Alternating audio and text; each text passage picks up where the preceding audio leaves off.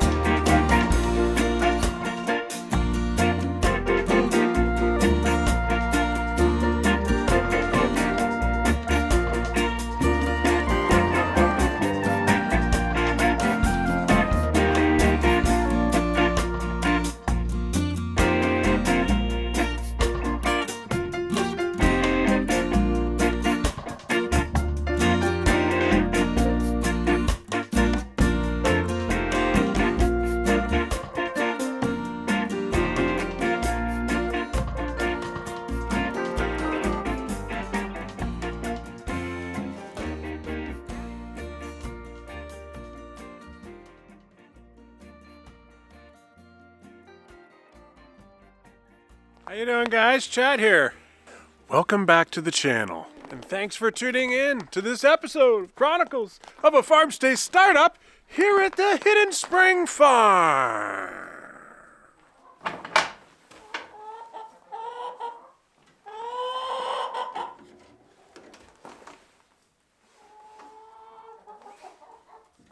little bit nippy today, but not too bad. That looks like it's about -4 Celsius and 25 Fahrenheit. That's a little bit brisk. It's kind of nippy, but it's okay. We've had worse.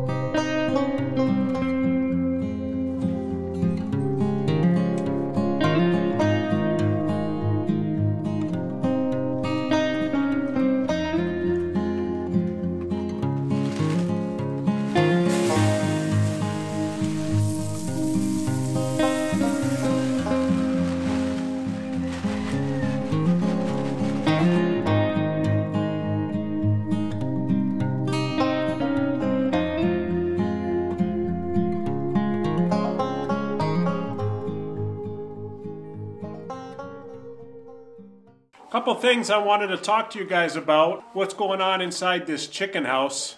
So far so good through this cold temperatures. The chicken house is just slightly warmer than outside, not by much. I'm continuing to do the deep bedding method. There's a more serious problem though. I mean, I don't really know if it's a problem, but it could lead to a problem, and that is Elvis and his 3 hens. They're about 1.5 years old. Those 3 hens were giving me white eggs, I don't know, every other day. So in a week we had maybe like 10 eggs from those 3 hens. Then we hatched out a whole bunch of the black leghorn chicks. So now there's 7 hens. The 4 additional hens, maybe they're just not at the age yet that they're gonna be laying. But if you guys recall, since I moved Elvis and those black leghorn chickens into this new chicken house, they have not laid me any eggs. And I know that you guys hear me talking about this like so many episodes, but really it's starting to be a legitimate problem because it's going on like 4 months now. that those chickens have not gave even one white egg. Nothing. Nada. Zip. So I'm feeding them and feeding them and feeding them, you know, and then they're not doing nothing for me. What's going on? That's a long time without an egg. So, I mean, when it gets into spring season, you know, like March, April, May, where we're going to start thinking about what we're doing for meat birds this year and what chicks we're going to be hatching out, I kind of feel like I have to reconsider this black leghorn flock. And I mean, I wanted leghorns, you know, and you know why I wanted leghorns? Because of Foghorn Leghorn. I grew up on those Looney Tunes cartoons.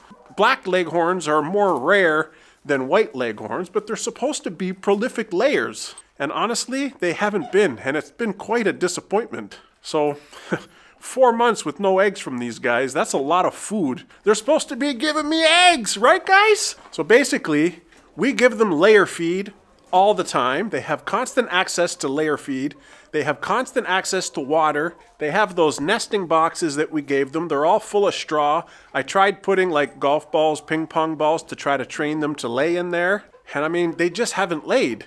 We give them vegetable scraps. Sometimes we give them, you know, like a head of lettuce and a head of cabbage, and we give them a little variety of vegetables. We give them 5 grain scratch. They've been in this chicken house for 4 months now, and they have access to like a large run area, so they're getting good exercise. They can't be bored or anything. So I don't know what's going on. I'm at my wit's end with these black leghorns, and please, if you have any idea, if you're watching this, how to get your hens to start laying again, let me know. I mean, it's possible that these hens are just done. I hope not, though.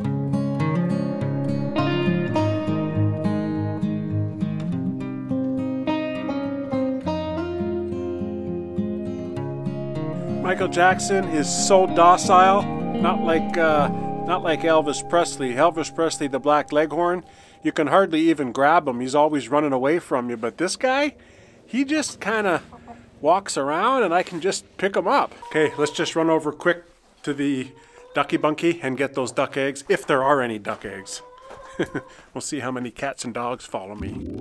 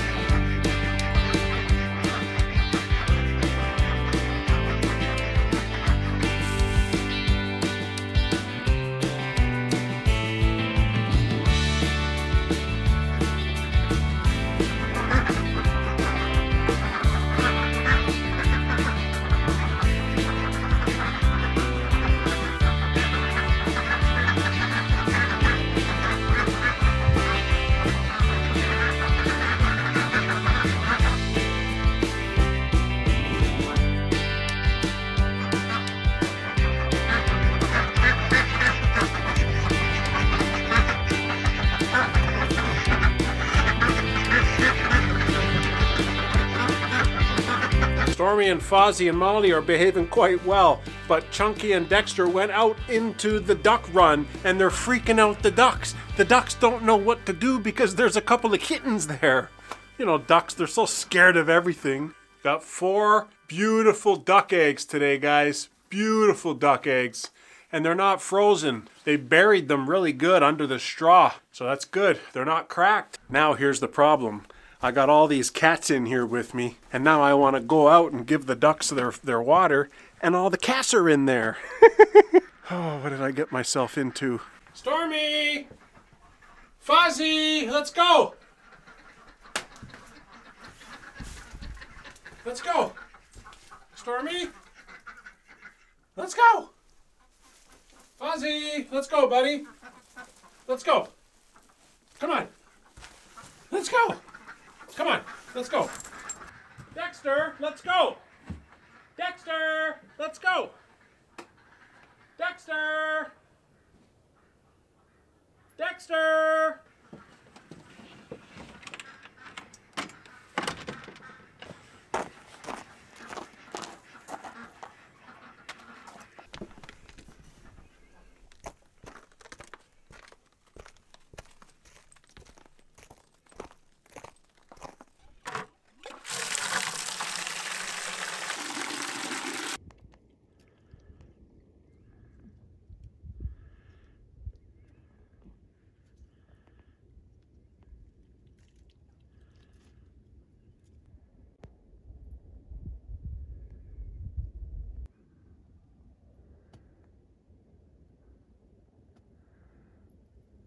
I must say it's been really nice having these water hydrants all over the farm because it saves my back and it saves my shoulders.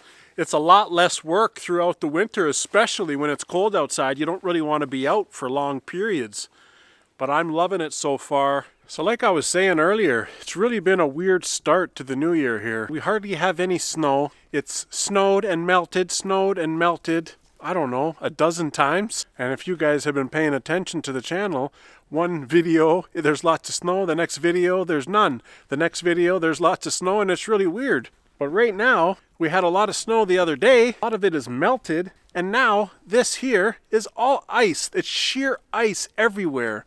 So Molly is slipping all over the place. Stormy! What are you doing?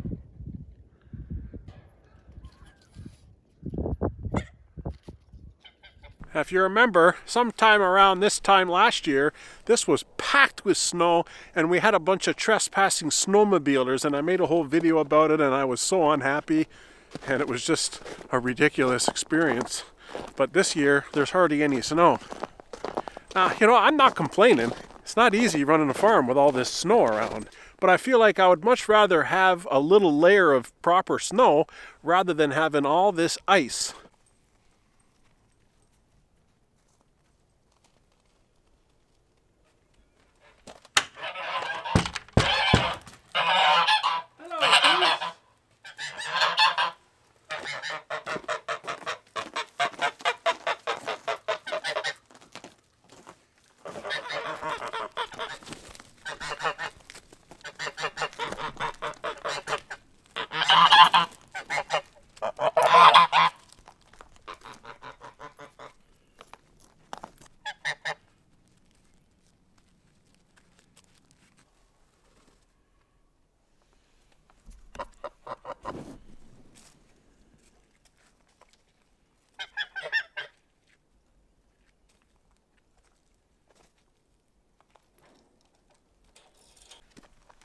So me being a good old Canadian boy, I played hockey right up until I was 17 years old, until I tore my medial collateral ligament in my knee. Then my hockey career was done. But I'd like to think I have a decent amount of balance on the ice. Wouldn't that be something?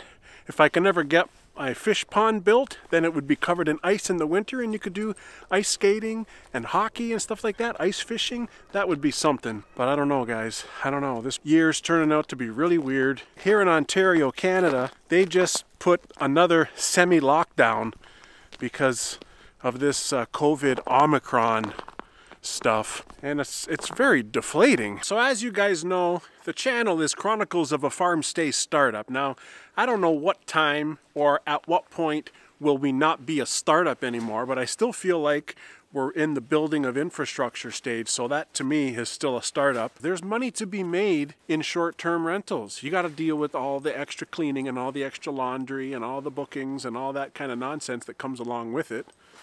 But there's money to be made. But now, because of this looming restrictions from the government and this looming lockdown, I'm not quite sure if our bookings will get canceled. Now, we just had a guest in here over the Christmas holidays. We had another guest in here for 7 days from Christmas to the New Year's, and we have another guest from early January all the way until the end of February. That's one guest. They booked like 9 weeks, just one guest. Then we have another couple of guests in early March, and then I have another summer booking from July 1st to September 1st. That's another summer booking.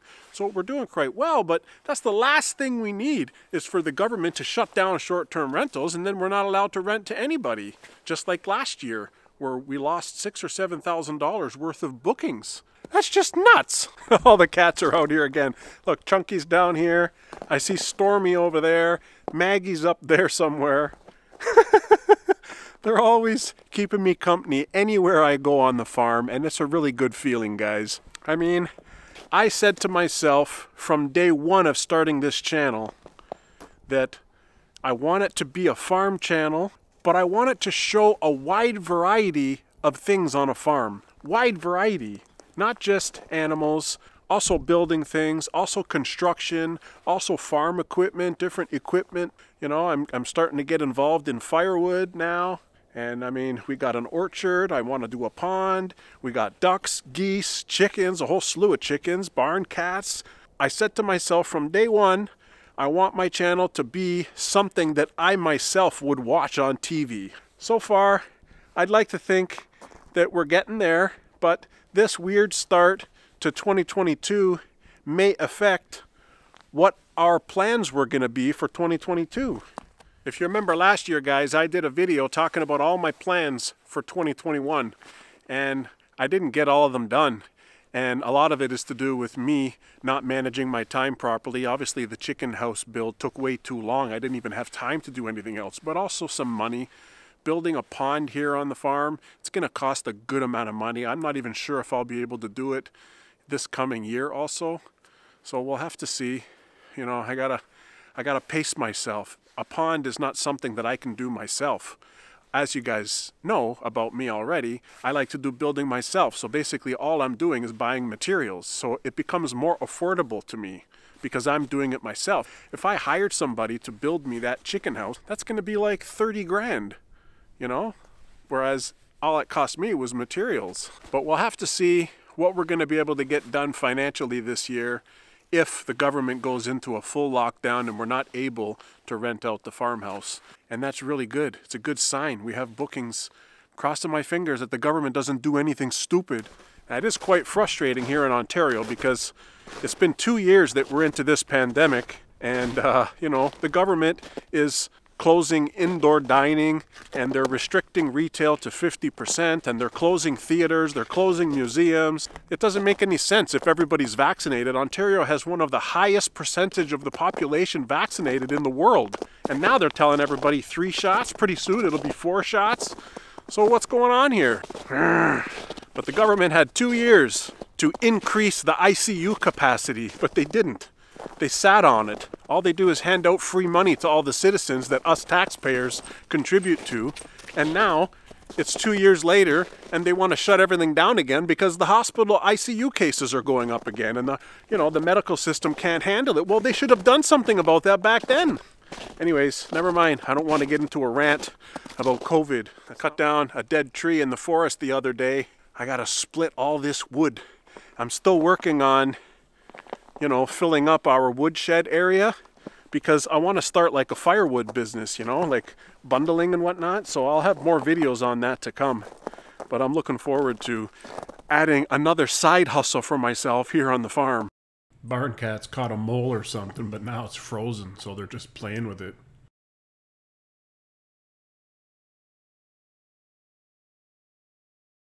Don't forget to pound the like if you like the video, guys. Really do appreciate you watching. You guys take care, okay? We'll see you on the next episode.